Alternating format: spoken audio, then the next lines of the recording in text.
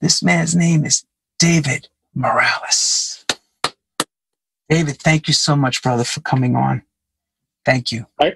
You know what? Whenever I need somebody to introduce me, I'm going to ask for you. That was so. I didn't know whether to like grab a box of tissues or have a shot on that one. It's the truth, though. Come on, we love you. You know that. No, you know what? It's funny to have somebody talk about you, because you know what? After doing this for so many years, it's really interesting when you hear somebody speak about you in the third person.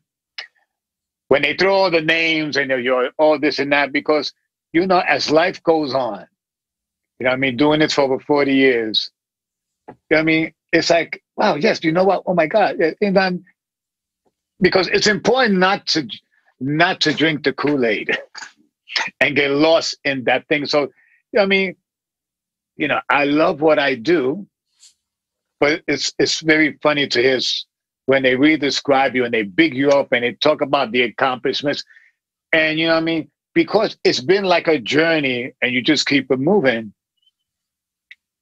You don't have time to reflect on that because you have to be busy with what's ahead of you. But thank you for pointing all that stuff out. That was great. You know, I've been told I'm the love child of Oprah Winfrey, Phil Donahue, and all of them put together. So this is kind of cool that, you know, I'm able to have this conversation with you like this. So let's get right into the first question as I ask everyone. The younger, I've seen the picture of you with the headphones holding the 2 vinyl records in the late 70s. We know that. We know you were always a DJ. But how does music find you? Where does it begin for you? You know, mom's house, how's it start? I want to say the first time I noticed the record, it was Spinning Wheel by Blood, Sweat, and Tears. It was an RCA record. I still remember the label was beige with the white RCA, 7-inch, of course. And I must have been, like I said, it was my babysitter's house. So I had to be, I don't know, 5, 4, 5, really. I couldn't be more than 5 because I was able to at least understand. And it's funny because my parents are Puerto Rican, you know what I mean, and I lived in, obviously, in Brooklyn. I grew up in Williamsburg. And, you know, it was one of those blocks with factories, junkies, social clubs. I mean, it was, you know, what we call the ghetto. You know what I mean? And there was a social, so I like music and I like American music.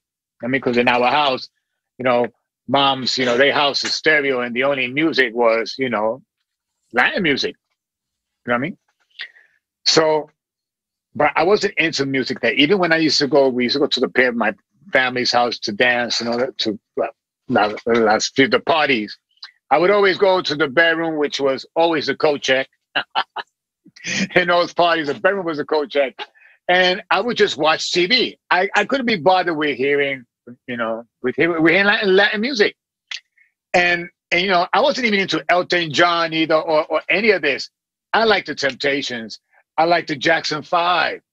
You know, my God, you know, the Supremes, you know, the OJs. Glad it's not in the Pips. I like black music, for lack of a better word.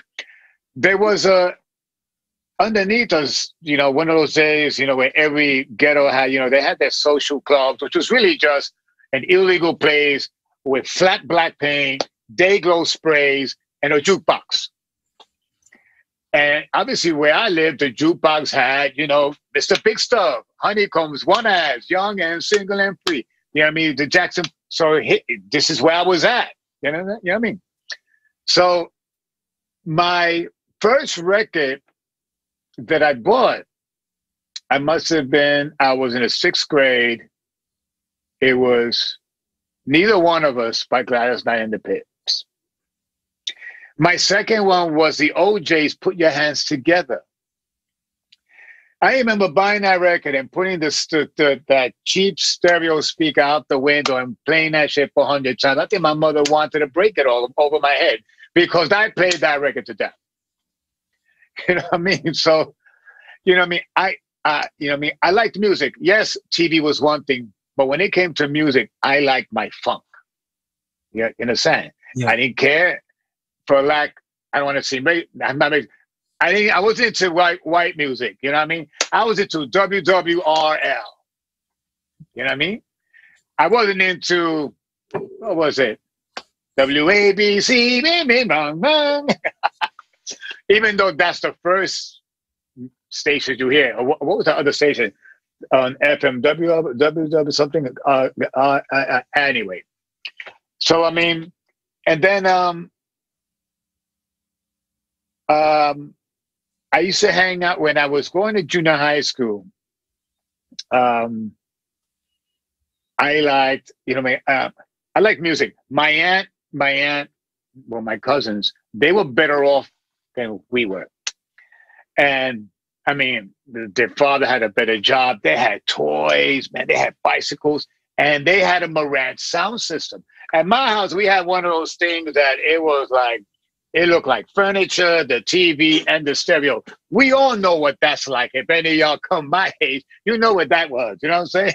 Some things were heavy. It was on four legs, and it was something else. My cousin, at their house, they had a Marantz receiver, and they had these speakers. And I was like, yo, I used to enjoy just, you know, listening and, you know, playing whatever they had, or even listening, because I knew their sound system was better than ours. So I grew up in Flatbush. I used to go to Walt Whitman Junior High School. On Flatbush Avenue between Church and Snyder, meanwhile, there was Erasmus Hall High School right there. There was a record store called Titus Oaks there, and it was 2 floors. And it was one of those stores that they sold, you know, they had everything. You know what I mean? And even though I had no job, I had no money to buy records, but I used to go into that record store every day when I got out of school. Okay? And those were the days when I went to school. Because I would go every day, even the days when I didn't go to school. And I would go, listen, I used to steal records, okay, without the covers. I had no money to buy, you know what I mean? So I used to hang out with friends from my crew, say my crew. We used to hang out, you know, we just hang out, and they would say, you know, they used to call me Flacco back in them days. He used to say, Flacco, play some music for us. And I was a selector. I sat next to the stereo, you know what I mean? You know, and I would play music. So really, and this was way before, well, not way before. It was really right before the 2 turntable and the mixer thing came out. Sure. Okay. So all right. And then I remember, like, those were days like Grandmaster Flowers used to play out in the parks in Brooklyn. So, you know, I see this guy out there with 2 decks and a mixer, and I was like, yo, what is this? Okay? And I'm talking about 1975. Okay? And I was like, okay, this is something else. My junior high school prom when Dr. Love was out was like the record day, you know, and instead of like asking my date to dance, I was busy looking at the DJ or what he was doing. But let me tell you the funny story. So now my first mixer was a mic mixer from the blackout in 1977. And I had one of those. It was hijacked from Radio Shack that was broken into. It was a mic mixer. And I jimmied that mic mixer. It had no cueing. It had 1/4 inch left and right. So that was my first mixer. I didn't know anything about cueing. So imagine you had 2 knobs for each that you had to do for each channel. My first pair of turntables, first of all, they weren't even mine. They were like, however they arrived at outdoor. And one had pitch control, one didn't have pitch control. You understand? Yeah. So the first time I touched a real mixer, we went to a house party in the Bronx. And this was when the record, one of the first mixes that came out was called the Clubman 1. It was very famous back there, back in those days. So Listen, well, imagine the setup is in the kitchen. The speakers are in the living room, and back in those pre-war buildings, they were big apartments. You know what I'm saying? They were huge. You had no clue. DJs today don't know. It's like we all love our monitors, but y'all don't know what it is to play without no monitors. So it was my friend's brother's house. So he was like, he had juice. He goes, "Yo, Dave, yo, Flaco, you want to play some records?" I'm like, "Yeah, sure, why not?" And I used to get the guys' records. I never forget what my first record was. It was Djing, Went to Strings of My Heart by the Tramps. So the guy was cueing with the headphones, and I'm like, okay, let me make believe like I know what I'm doing. Because I never use headphones. I used to play with a little, Radio Shack bullshit mic mixer. It wasn't made for DJing. And this guy was doing faders. I put on the headphones trying to be cool. I flipped the switch. I heard music. I was like, oh, shit. What's going on here? You know what I mean? So, and of course, even though I didn't have money to buy equipment yet, not while I was going to school. I mean, I dropped out of school and I got a job working a restaurant. I was one of those kids that, used to go buy rock and soul because my first turntables came from rock and soul. So, they had the layaway plan. But how long did it take you to lay away those turntables to get them? And wait a minute. I first got the SLB1s, which was the cheapest ones to buy that had pitch control. They were belt driven, the B1s. So I couldn't mess around with the 1700s back then or the 1800s. You know what I mean? They were, and so but I was one of those kids. I used to walk by, dream. You know what I mean? You go to the record store. Walter Gibbons was working at Rock and Soul.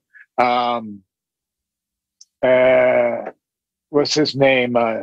Dumpston. Keith Dumpston. Keith Dumpston, yeah. You know what I'm saying? So even though I didn't know them at that time, I didn't even know who Walter Gibbons was. How about that? You know what I mean?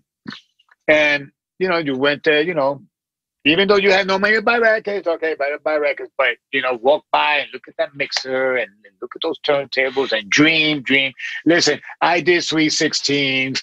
I mean, the days where you took every crate of record. If you had 10 crates of record, you took all 10 crates to a gig. Okay? Playing weddings for $15, and it's like, having to chase people down to collect $15. I've done parties for what's his name, Don King, for the boxing matches. We've all been down that road. I used to play for people, even though I had no equipment, and I knew people that liked how I play. They bought turntables, they bought a system, and would invite me over to their house and say, "I want you to come over my house and play some music for me." And you go to hang out at somebody's house, and let's say the TV's on, and they got their wife and they got their kid, and I'm sitting there like, I can't wait for him to say, "Yo, want to play some records?" Yeah. You know what I mean? It's like, I have spoken to some people, that have asked me things, and I said, this thing was my life. Even back in the days, like when you watch the Get Down, that's my story. You know what I'm saying? I used to do graffiti and music. They were both intertwined. I used to break dance. That was really my life. Doing those house parties. I did hooky parties. You know what I'm saying? You know what I mean? Where I make kids cut out from school. It's like, you know what? But I lived to play. You know what I'm saying?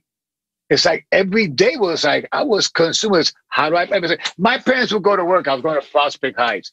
I buy a quart of OE, a trade bag of weed. My parents went to work. I go back home in my bedroom and I'm banging this shit out. I had 18-inch speakers when I was 15 years old. In my bedroom. And the first discotheque I went to saw a real DJ. Right. What is this? It was Starship Discovery one, and Ernie Dunder was playing. And it was the end of the Starship because um, because bad people like us were getting in the club. Right. You know That's when you knew it was done. So no, I didn't know back then. No. I'm saying. But now in retrospect, I got in, security let us into the side door. I mean, I was like, oh my God, I'm in a Starship. You know what I'm saying? And I remember they had the DJ booth. It was an Outrozzer sound system. And they had the booth was like in a bubble. I was that kid with his nose up against that bubble like this. I didn't move from there. You know what I'm saying? And anyway, so as I went on over the years, I had to thank, I used to buy commercial records. You know what I mean? Because that's what I understood. Because my filter wasn't a club because I was too young to go to a club. In reality, you know what I mean? So the only music I knew was commercial black music. You know what I mean? The only imports, my first import I bought at Downstairs Records when Yvonne Turner was working there was The Stranger and Martin Circus. Okay? And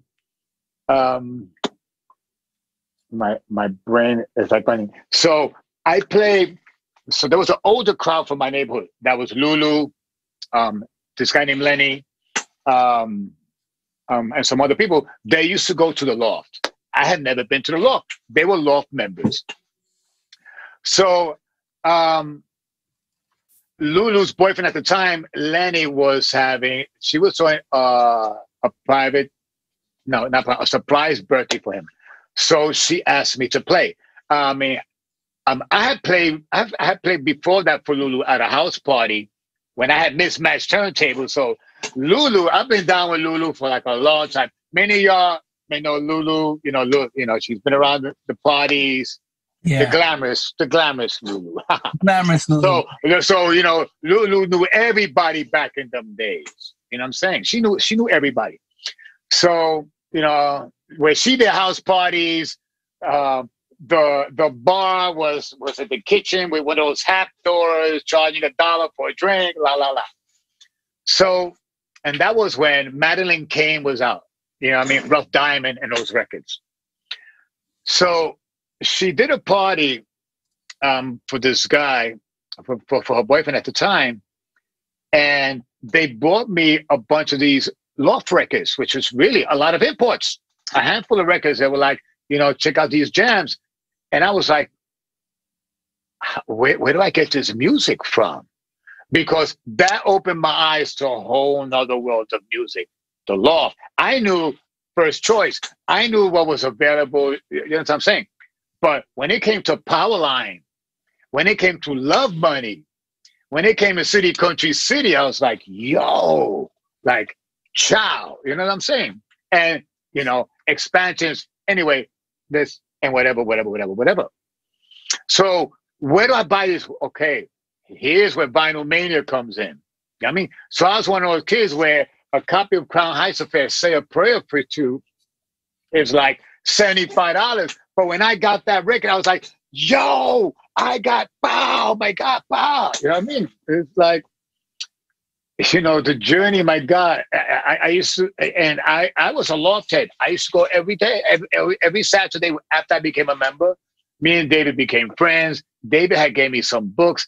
I even did a graffiti poster for the Loft that he put up. I was so happy. I drew him, a shirt with the Loft that he wore, and I was like, oh my God, And so that really, for me, was a turning point when it came to music. Right. I mean, as far as records, you know what I mean? But see, you have to explain everybody why, because that music was not accessible that easy for people. No, that's the thing. Because there's two places where I mainly bought records. That was Downtown Records and Rock and Soul. I mean, Downtown I went to first. I think the first time I went to Downtown, I was probably like 14 years old, 15 years old.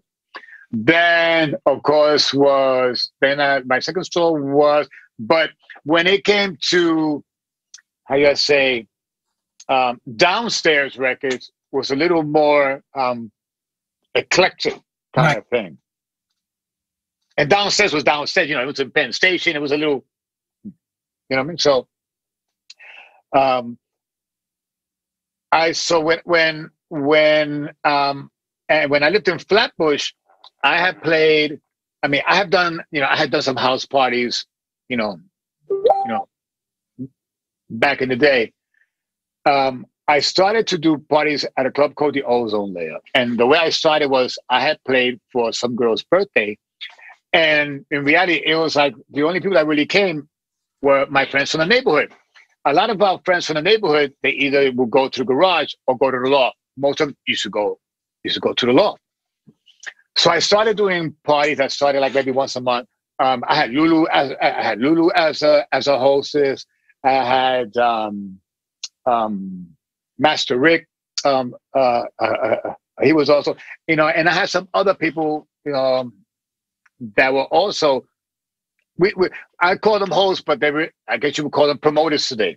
Sure. You know what I mean? But they were hosts. You know what I mean? But it's okay. So everybody bought people, but the one thing I realized, there was a common denominator with a hardcore of people that were coming from my music. You understand? So then I took from, let's say, once in a while to once a month, and then I started doing every Friday.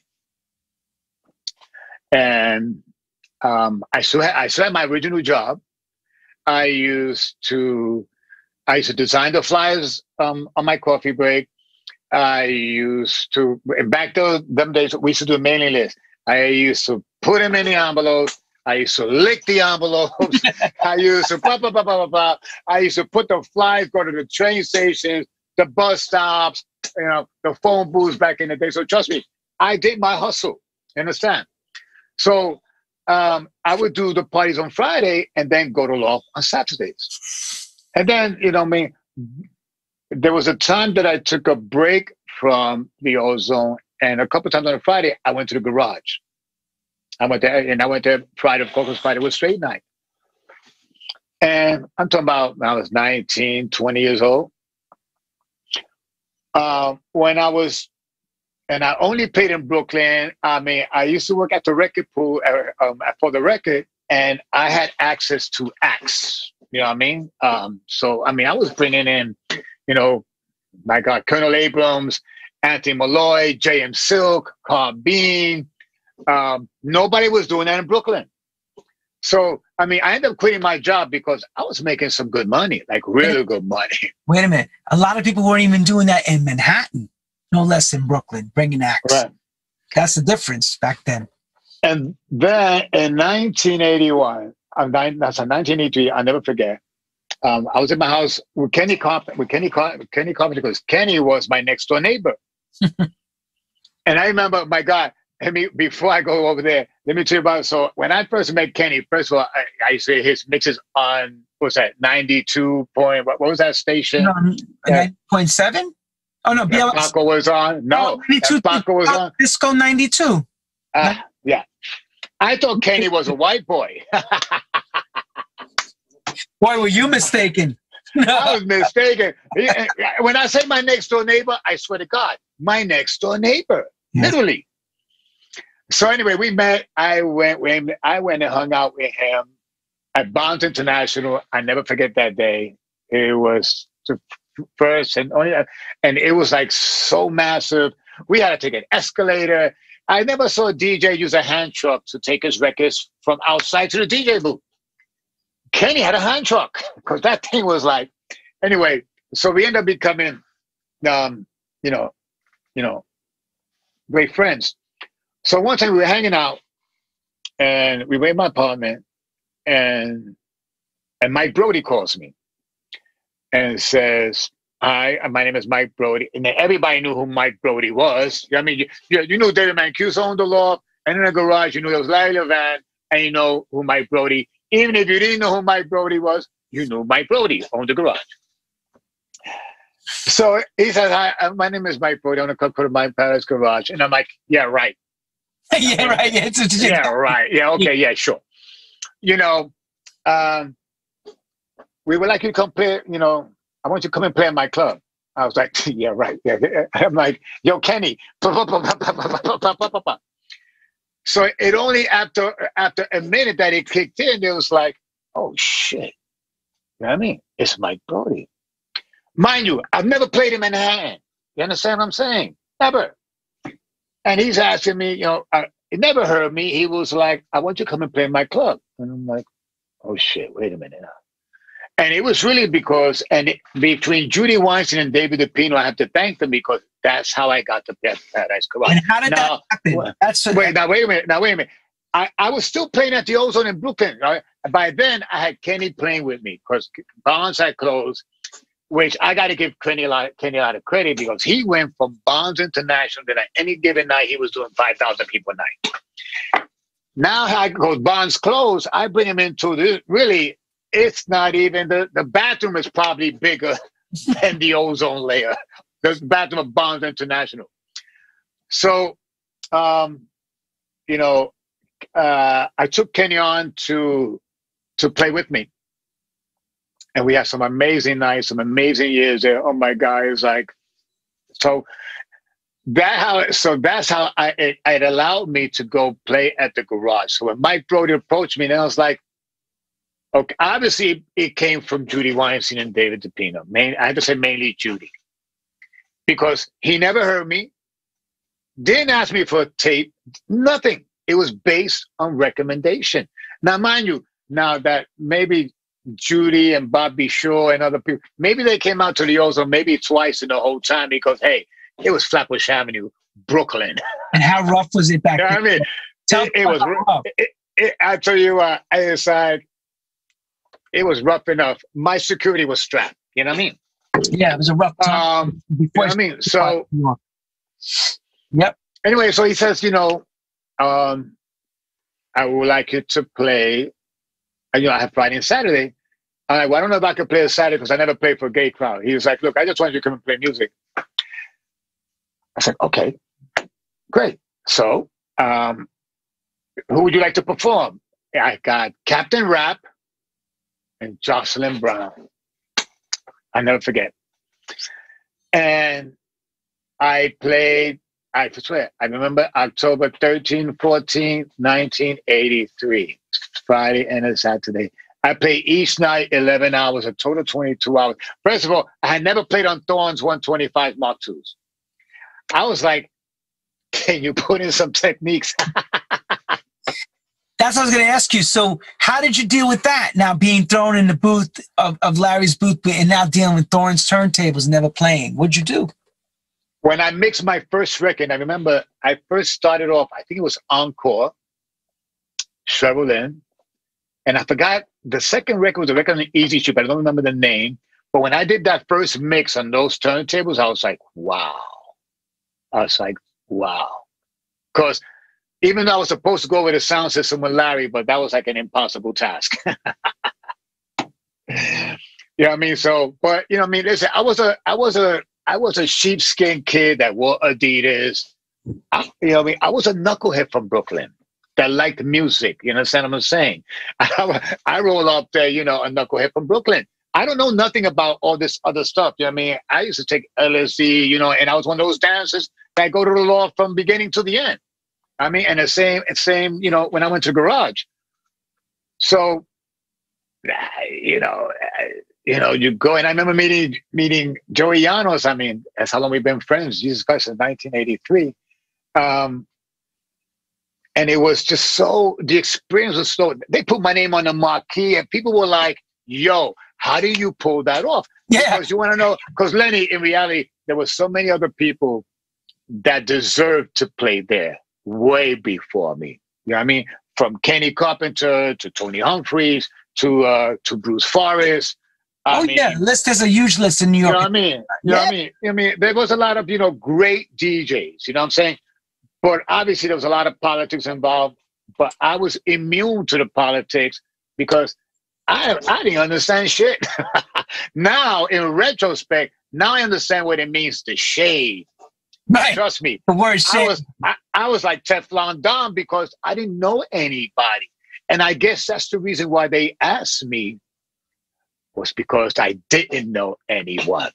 You understand? And everybody else that was part of the scene, everybody knew everybody. You understand? Like I said, I didn't know anybody. I didn't know anybody in the business. I didn't know nobody. You know what I mean? It was my first club that I played out of Ozone Layer. It was the Paradise Garage, the greatest club in the world, the baddest sound system ever. You know what I'm saying? It was like, and, you know, I walked into the whole myth of this place because I never seen a DJ booth. You hear, I used to go there and like trip and just like be against the wall in La La Land and looking at the booth, and you just heard, wow, he's got 4 decks, he's got this, but I gotta tell you so one thing, to this day, I've never seen a DJ booth like the Paradise Garage. I said the same. I've been saying that my whole life, and I never see it again. I've never seen a booth like that ever in my life. To this day. That was like rock star shit. You know what I'm saying? And we're talking about, I mean, I went to play there in 83. So, you know, not that it was built in 83. That thing was like that from the end of the 70s. It's like, yo, man, that thing was like, ciao, man, where you going? That thing was like, oh. Anyway, so, and, you know, I have to say, being, of course, Kenny got me into For the Record, Judy Weinstein's record pool. And being part of that record pool, really, it was the who's who of anybody was in that organization of DJs, from remixers to producers. We're talking about Steve Thompson. We're talking about Bruce Forrest, Shep Pettibone, Jellybean Benitez, T. Scott, Larry Levan, Francois Kevorkian. Yo. You understand what I'm saying? You don't get better than that. So the guy, it doesn't get any better than that. So I used to have Steve Thompson alone, which he ended up doing Metallica, Guns N' Roses. You know Steve Thompson. And Steve Thompson was a DJ out on Long Island. Steve used to come every week, pick up his records, check out the new Madonna I did, check out the new Rolling Stones, the new this, the new that. Yo, the new Aretha Franklin. You know what I mean? It's like, and I used to peep his brain. Oh my God. Bruce Forrest was, which for me is one of the baddest technical DJs I've ever heard in my life, throw down on 2 turntables, besides when he's, scratch champions. But we talk about mixing pound for pound, all this kind of stuff. Bruce was a maniac. I mean, he had 2 copies of every record, and he just like, you just stood there and just like, yo. 1985, that I remember, he bring a TR-505 drum machine to the DJ booth. First started with a CZ101 keyboard before he went on to the DX100. He had 2 Korg samplers, the 1000 and the 2000.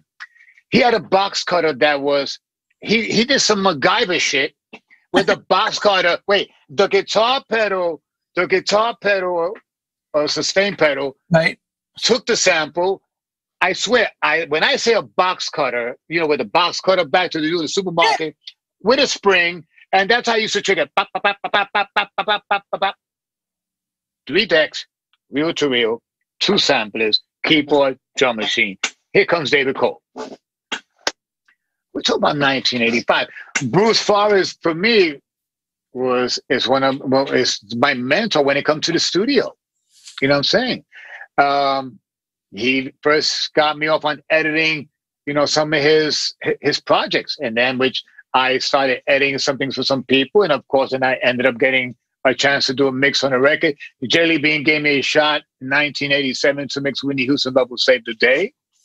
So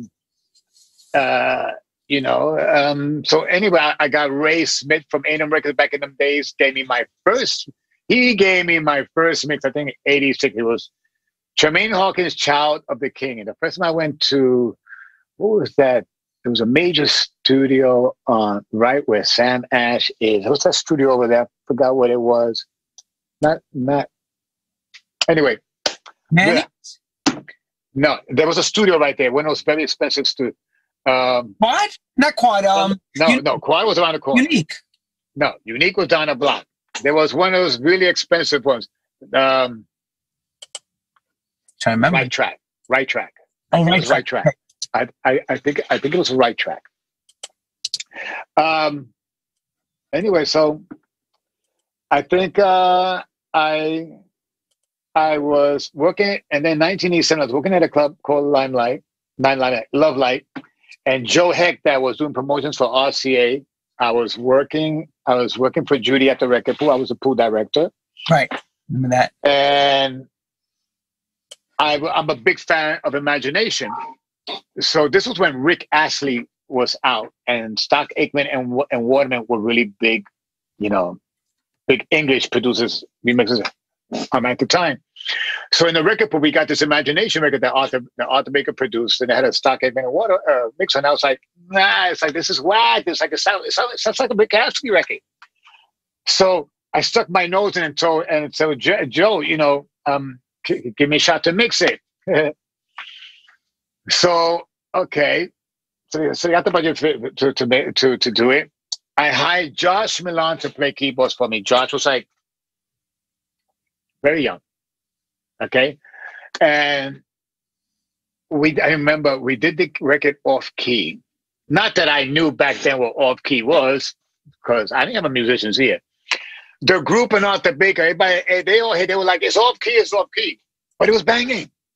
And I was like, what do you mean it's off key? Now I know. What do you mean it's off key? It sounds fine to me. No, it's off. But because the shit hit the fan, you mean they had to eat it up. That was my. Hang on. How did that happen? Did that record blow up? Who and why did that happen? Because I remember Arthur and them were not happy with the mix. They didn't like the way it sounded. I thought it was fierce, but everybody. I mean, even when Larry Levan came in, it was like, "Yo, great work." I was like, "That's why I remember everybody playing it." Larry Levan said, "Oh my God," what I mean. But his was funny, right? That, let's say, going back to 87, 88, and even 89, my peers knew my work, right?